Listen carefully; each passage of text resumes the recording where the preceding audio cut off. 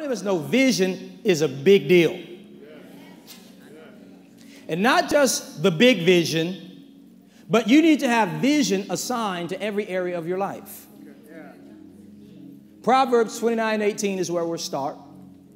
And it says, where there is no vision, the people perish. Oh, hallelujah. It says, but happy is he who keeps the law. You are the steward of your own life. And everything connected to you ought to have a what and a why. And where there is no vision, the people perish. That's an interesting word, the word that was translated perish. It's the word para, and it literally means to loosen or to be weak.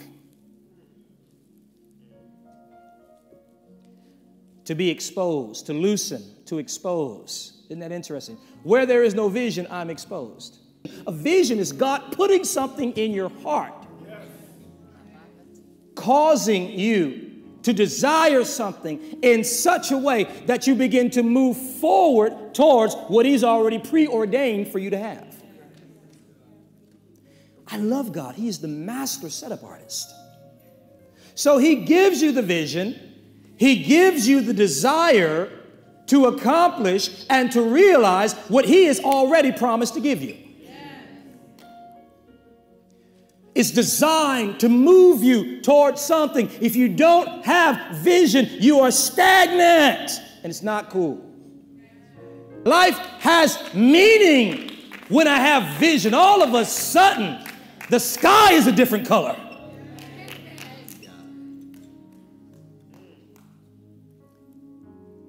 And not just, watch this, vision for your life, but vision for life itself.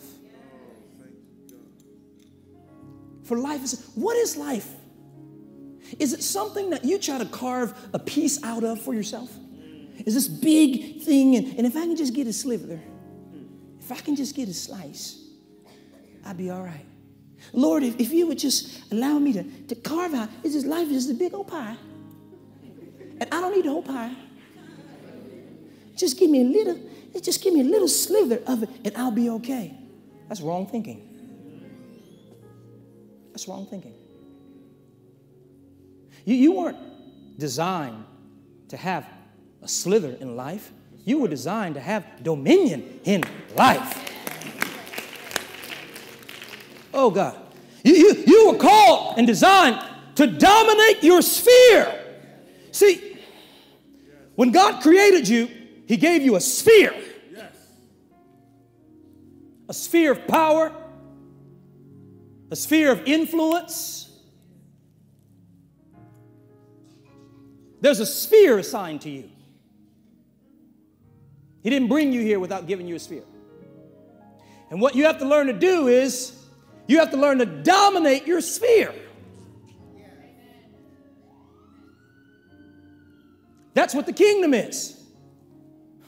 Jesus' sphere is the earth. So the kingdom was, he talked about advancing the kingdom, is to dominate the sphere that's been given to you. Heaven and earth is in my hand, says the Lord. And we see little by little his sphere being dominated. But you have a sphere too. But happy is he who keeps the law. What does it mean? That word keep literally means to tend, to protect, to guard. And the law is the word Torah in the scripture. It's a precept. And the root of that word, watch this, the root of that word that was translated law, because this is going to kind of break down some religious thinking. It says, happy is he who keeps the law. That the root word, so that word law means Torah. It means a statute or a precept. The root of that word, watch this, very interesting. It means to flow like water. My God. Wow. To flow like water. Wow. Or like the rain. So where you are kind of being all rigid and religious in your stuff, that's not even what that word means. That's why you can't be a lazy believer. You have to be one who accesses the presence of God, who accesses the word of God, so you can understand what God is saying to you right now. Can't be a lazy believer waiting on the pastor to drop your word. You better get your word in your prayer closet for yourself so that you can know whether or not what your pastor is preaching is relevant and applicable to you. Hello, somebody.